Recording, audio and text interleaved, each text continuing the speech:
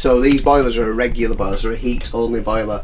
They're not a system boiler because they don't contain a pump or a expansion vessel. So this customer's changed his thermostatic radiator valve, and since then he's getting no heating or hot water. So I suspect the fan is going, but at a slow pace. I just want to see if it fires up.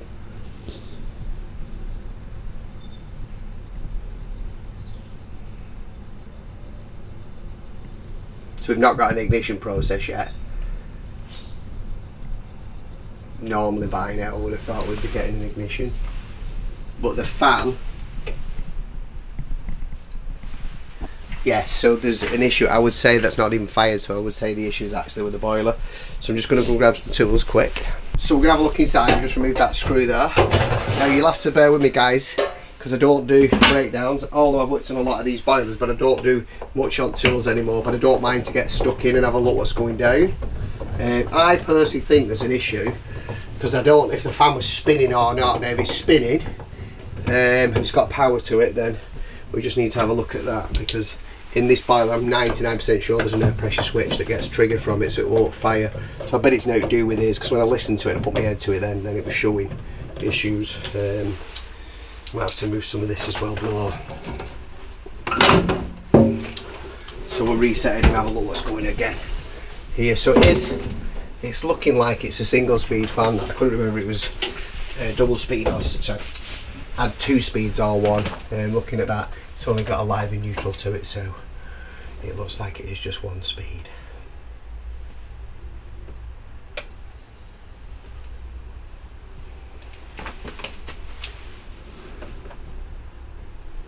Just waiting for the zones to give it a feed. Now it is running quite fast that actually, but it's not triggering that air pressure switch, which is probably why it's not firing, so we'll give it an hand.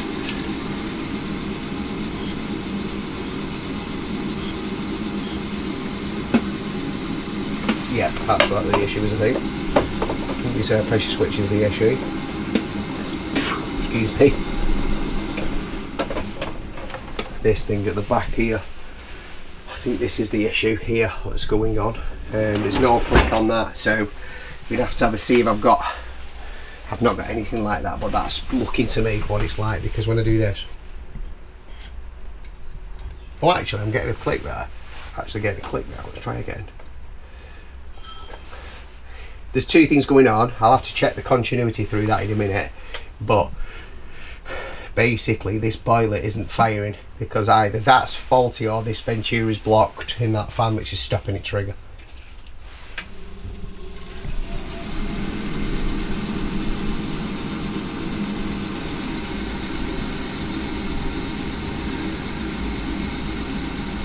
Nothing.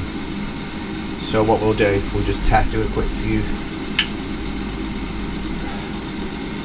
Gonna check the continuity of this switch, which is difficult, very difficult, because I've got to be kind of here and holding these here. This is where an apprentice would come in handy. So that now should be dead across those 2.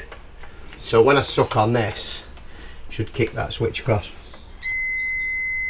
So what you're hearing there is a made switch. So the idea is that if that fan doesn't go, it doesn't allow the boiler to fire up. That switch is definitely working. According to that there. Now the next test is trying to get in to the limit stat, because he's put the TR in. I'm just wondering if he's overheated the boiler. I think he has personally, but it's not a non-resettable unfortunately. Yeah, so that's gone. Feels like that's gone. If I'm on that, I'm going to breach that out in a second. I'll just get back to you guys when I breach that out, because I need to grab some rubbers. So Bradley, could you just pass me those testers down there please, so I can get in here. I feel like it's overheated and damaged the limit stat, which will stop the boiler from firing up. So once we get it firing up, it doesn't need to say we've fixed the bloody problem neither.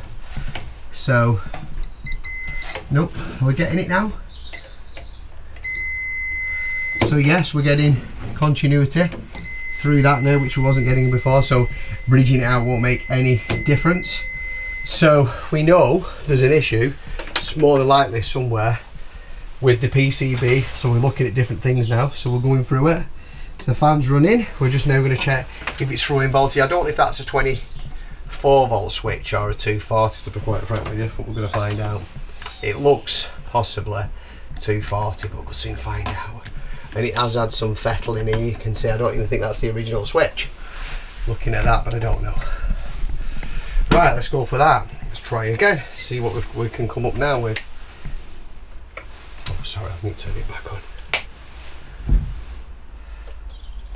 So reset again. Test is on unit. Let it kick in. As it's changing up over upstairs, it'll put a live feed to here, one of these supplies. So central heating out, direct that's right, and then direct it off. So the supplies will come in here. There's a switch, and then you've got your programmer in. So basically, yeah, that's as simple as that, really. So programmer wiring, central heating out, direct hot water out, and then direct hot water out here. So all these wires have a purpose of what they're doing. So without them, the boiler wouldn't work. People just think they've got like 3 wires to them, but each one is one. I'm not going to get into what every single one of them in just at this moment. So just making a note of what they actually do. Unless you really want to do, you can ask that on an episode, but I can kind of show you here. So voltage, can you see there? It's still waiting. Voltage, still waiting. Nothing there, I suspect. 240 volts. So permanence switch. So your switch wires coming back from the demand here. So that's where you'll be getting your demand. So these ones here. And the central heating out. Possibly it'll be a pump. So if you look further underneath, it might tell you a little bit more on that wire. And so you've got your mains, as it does there, coming in. And then your pump, actually, my mistake, is here. So you can send your pump out to that, and what that, so it can have a pump over and etc. So this is your mains coming in here, these 3, earth, live and neutral. You've got something here, which is your switch back from your boiler, and then you've got a live. I have a feeling, looking at this, that goes out to your pump when there's a demand on. Like I said, it's been a while since I've been looking at these boilers, but they don't ever change really. So we're just testing now. We've checked that. We're testing, is everything working? So we should have a live there, which we've got, that goes out to the pump. We've got a live in, drop that panel down. Let's see what's going on here. So at the minute, 4 volts, 4 volts. I'm certain, looking at this, that that's just a low voltage switch, looking at the wires, etc. Now that's, to me, is switching across, because we are getting through it. So we are picking up something. It's very low, but it's just of AC voltage. Now I don't know if that should be higher than what it is. I'm not 100% sure. So what we could try is by linking it out, but it's looking to me like there's an issue with the PCB, because the limit stat's working correctly. So to me, it's looking like the PCB, and the thermistor could be an issue. But when I go onto the switch, that's working perfectly, so we know that that's not the issue. So I personally think it's probably suffered a lot of heat, this boiler, and that's why it's given the issues. Okay, so my diagnosis is a flow sensor going out to the boiler, and also a PCB, looking at this, because it's getting all the voltage, it's just not going to ignition, which is concerning. I will obviously check the ignition as well on the boiler, but I don't think it is. I don't think it's going to go to ignition. I've currently got to this boiler. The customer's rang up. It's getting no heating or hot water. He's told me they've had a PCB changed. Just before I stripped it down, etc., and had a look at it, I thought I'll have a look at the condition of it. It does look in good condition. So what I've been going to have a look is why it's not firing now. So basically, this boiler's not firing. Why would it not fire? It worked perfectly well before. I would say that it's probably overheated and damaged the limit stat. So I'm just going to check the limit stat to see we continue to where we're up to, and see, we want zeros there on that limit stat, zero resistance really. Now we've currently got, which is very interesting, let me just get it on the right side, nothing. So we would say that that is an issue, but oh, it's just we're getting. So yeah, it's a little on the high side, because it's 50, 60. So we have got a little bit of resistance there. So that really, truthfully, should be like a zero reading, no resistance. So what I'm going to try to do, I'm going to, under safety and checking it, making sure, everything's okay, and I don't recommend you do this at home or anybody who's not gas safe. I'm going to bridge out that sensor and see if what it is that. So if you just bear me a second, I'm just going to nip to the van and get some stuff and we'll bridge it out. I have brought a bridge front van, but it's probably easier to just do it from here, so I'm going to do it from here. So basically that, how it works, this is a safety device. It's called an air pressure switch that makes sure that that fan's running so that the boiler doesn't fire without it, because it's not great for the boiler. So I'm going to test it. How do we do it? We remove the sensor that it's going through. So what it does is it goes through that sensor. If it gets warm, it breaks this link, so it can't fire. So I'm just going to disconnect that off there, so it's now no part of the link, and just put it directly on. Now I have a feeling that it's going to fire this now, etc. So we're just going to click that in now and see what happens on the switch. I have a feeling it'll fire now. I do not recommend, because this is something only a gas safe engineer can do while he's testing, etc. So we stand back, make sure it's clear, and we just put it on, see what happens. Now we're looking for this boiler to fire. If it doesn't fire, then it's definitely the PCB.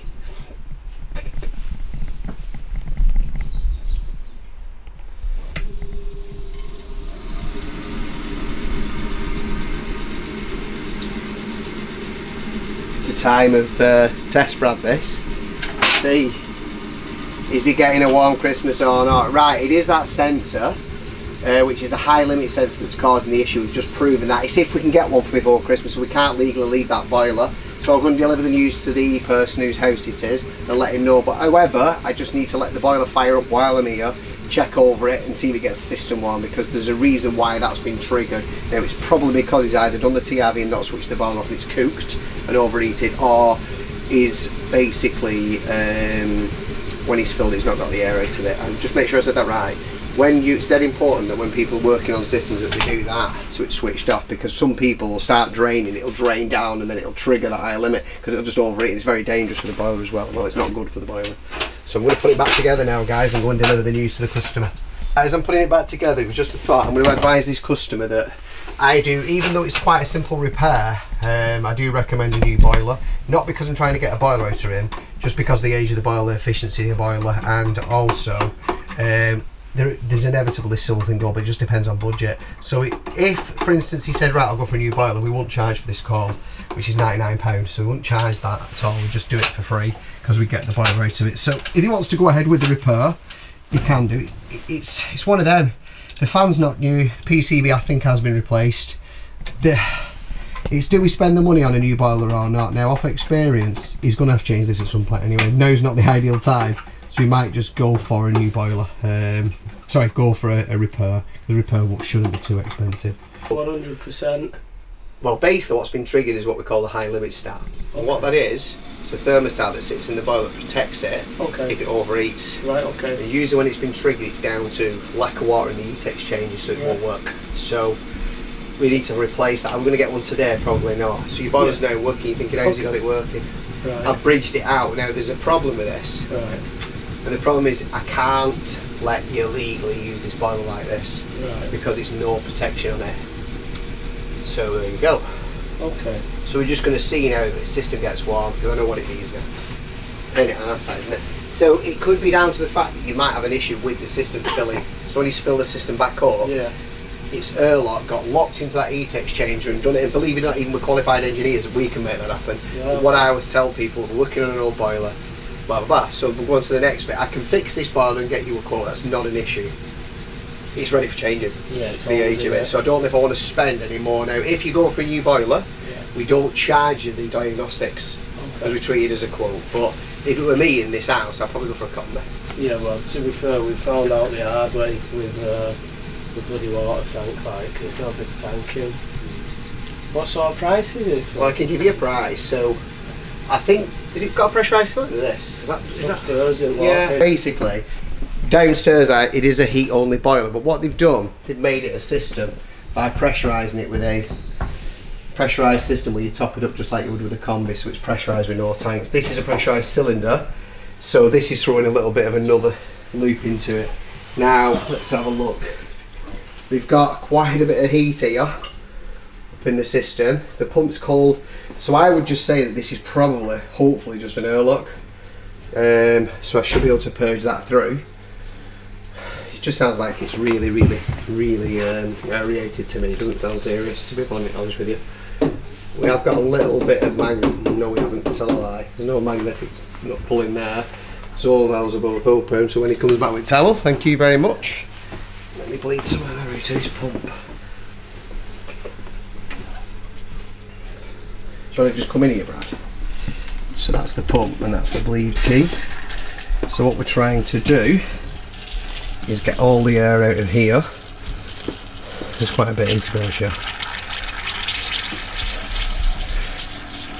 You can hear the pump making different noises. So we're just waiting till we get a bit of temperature.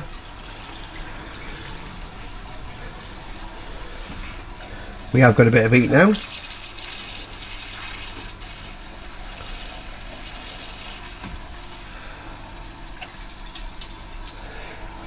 We're waiting for that noise. So you can hear that there now. That's a huge airlock shifting. Can you hear that, Brad? Yeah. So that's just a bleed there. Now we are probably going to have a little bit more air in that. Let it calm down. 1 and 2. It needs to be roughly 1 really, but it's more close to the 1 than it is 2. yeah, good. So that now is circulating. So now it is just an airlock. So it's up to him if he wants to go ahead with a new boiler. So what we'd have to do is get a hot feed to this. So the boiler's roughly over here somewhere. So there's 2 ways we can do it. Go up into the attic and straight across. So we just run a feed. I'm pretty sure it's around about here, the boiler, looking inside the garage. It might be here. Could even be in here. So we hopefully we'd be in one of these cupboards. So we could just run the hot over. Now that is a big run. It's just the reason why I said that. These floors are a bit dodgy. That's not the best run, but I don't think there's any if he wants to go over to a combi other than that, because they're the closest to him. We've got his heating up and running now. Unfortunately, I'm gonna have to turn it off because I can't leave it bypassed out. We'll get the part ordered, so he's gonna have no heating and hot water over Christmas, which is a bit grim. So yeah, I'm gonna have to switch it off.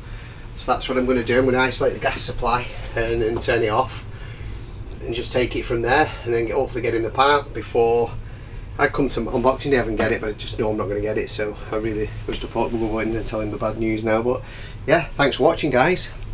So basically, you're okay with us filming, aren't you? Yeah. Yeah. Basically, the boiler currently, I can't leave it on, as you know. It's currently running. The limit stat has gone, so obviously when I leave I'm going to disconnect all this. I should be able to get the part for it in about, hopefully, Boxing Day after, something like that. If I can get it, it's probably doubtful Boxing Day, to be honest with you, day after Boxing Day. Yeah. So if you did want to swap it, we can certainly swap it. It's quite easy to do. It's just getting the hot water pipe on, and we worked out a route. Roughly this is coming into that bedroom there, and there's some cupboards somewhere, so I'm thinking of going up in the cupboards, up into the attic and dropping down to the cylinder cupboard for the hot. You've got your cold main there. The gas pipe's 22 there, it's only meters away. We can utilise some of this electrics here if we have to put new in, but it's pretty straightforward to swap it. I'd estimate about 2 days, and I'd recommend a power flush on it. What was causing the issue originally, when your friends fit the TRV, just not bled the pump, some massive airlock in it, which has then caused the heat exchanger to overheat and damage the sensor. That's what it's there to design for. So thanks very much, pal. No, appreciate it. Appreciate you coming on such short notice.